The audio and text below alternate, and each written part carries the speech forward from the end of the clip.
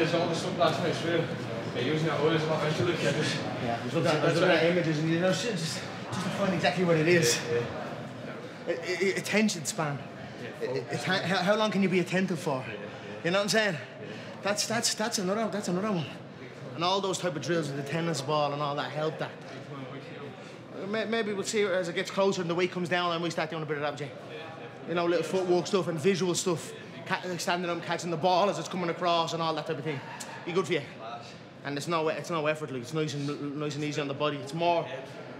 what I said last night was, to the team, the coaches, that placement, I'm calling it the exact placement method.